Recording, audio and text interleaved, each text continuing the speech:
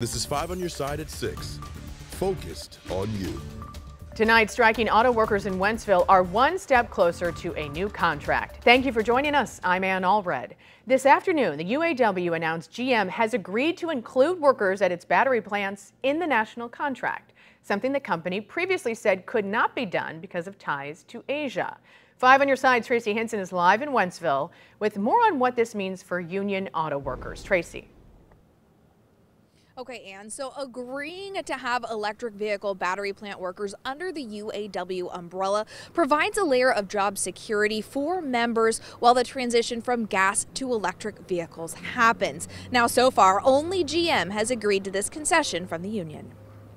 We expect it to win at Ford and Stellantis as well. Putting EV jobs on the national UAW contract is a big deal for members. The plan was to draw down engine and transmission plants and permanently replace them with low-wage battery jobs. The EV concession by GM could signal a future deal for striking workers in Wentzville.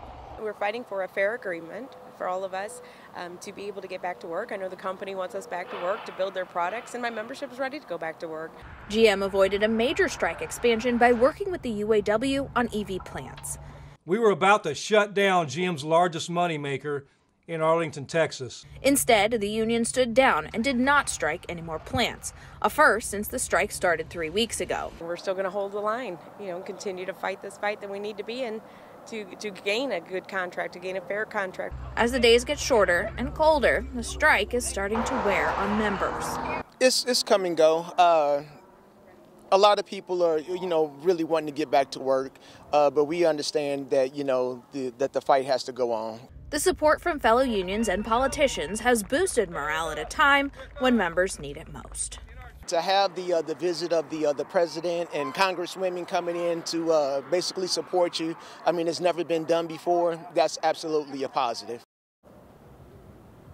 Now, other UAW members I spoke with said it's the support this year that is really keeping them going, and it's support that they didn't see quite like this in 2019. In Wentzville, I'm Tracy Hinson, 5 on your side. Vice President Kamala Harris rallied Democrats in downtown St. Louis tonight. She spoke to the Democratic National Committee's Women's Caucus at the Marriott Hotel. Our political editor, Mark Maxwell, is live there. Mark. And Vice President Kamala Harris brushed off pundits and poll numbers that show or suggest the president's support is slipping. Instead, she predicted victory at the ballot box next year, banking on voters to reward Democrats for capping the cost of insulin for seniors, alleviating student loan debt for many young people, and for sparking new job growth in the manufacturing sector along the lines of electric vehicles and clean energy production. But the vice president also drew a sharp contrast between the two major parties, casting the GOP as cruel and chaotic. The VP seemed to relish in the dysfunction among House Republicans who deposed their speaker last week, and she slammed red state Republicans like those here in Missouri for banning abortion with no exceptions for rape or incest. Since the Dobbs decision came down, every day in our country, people are silently suffering. That's right. So on this point about no exception, this means the policy proposal is essentially that after someone has survived a crime of violence to their body, a violation to their body, that they cannot have the authority to make a decision about what happens to their body next. That's right. That is immoral. That's wrong. It is immoral. Say it. Many Missouri Democrats in the room here today, especially those running for a U.S. Senate seat or running for governor, are hoping they can ride the tailwinds of the vice president's visit and of that abortion message to victory in 2024. Michigan Governor Gretchen Whitmer also here at the DNC this week. The next time we see all these people, this many Democrats in the same room, will be at the Democratic National Convention in Chicago next summer, where the party will officially nominate its candidate for president. And despite those slipping poll numbers, everybody here today expressed confidence that person would be the incumbent Joe Biden. Reporting live downtown, Mark Maxwell, 5 on your side. More trouble at the abandoned Railway Exchange building in downtown St. Louis. Firefighters were called there about 3 hours ago after someone spotted a fire outside of the building. Crews quickly put it out. Firefighters had to check the entire building, though, after noticing smoke coming from one of the upper floors. The condition of the 100-year-old building, more than 100 years old, It's made this job very dangerous. There are a lot of open shafts, a lot of holes in the floors, a lot of voids. So from a firefighting perspective, that's particularly challenging for us. No word on what caused the fire. The Railway Exchange building used to be the center of downtown. It was built in 1914 and it was home to Famous Barr's flagship store. The city condemned it in January and boarded it up. The building is owned by a Florida company. Attempts to sell it have been unsuccessful.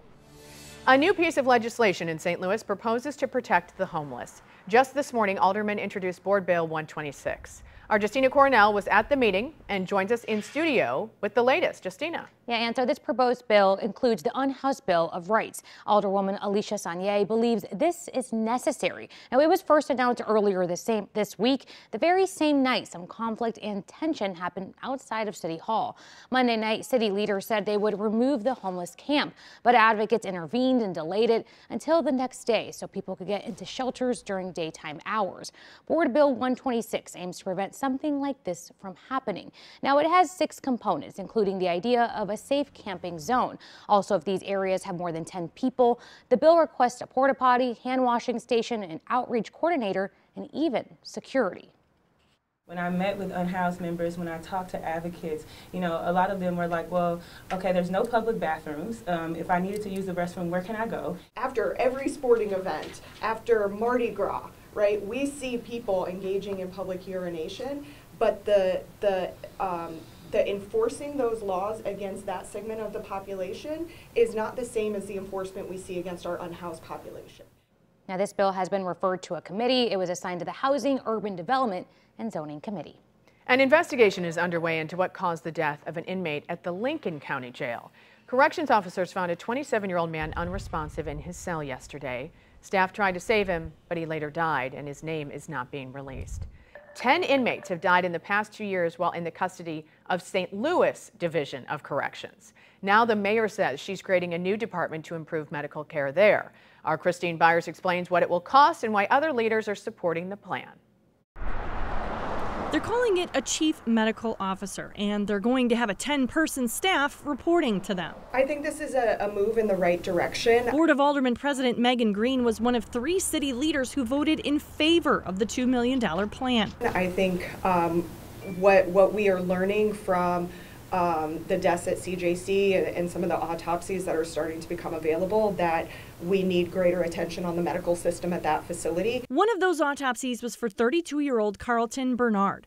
He died August 20th. The St. Louis Medical Examiner told me this week that Bernard died from a specific type of dehydration caused by diabetes, not the type of dehydration caused by being deprived of water.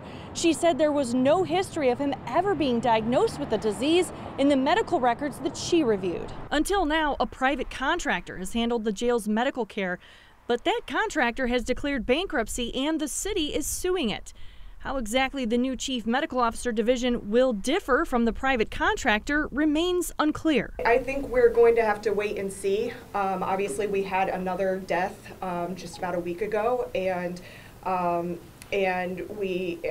think that there's appetite for fast change to happen at the CJC, and this is a really good step in that direction. Christine Byers, 5 on your side. Right now, there is no timeline for how long the city will take to hire this new chief medical officer and staff.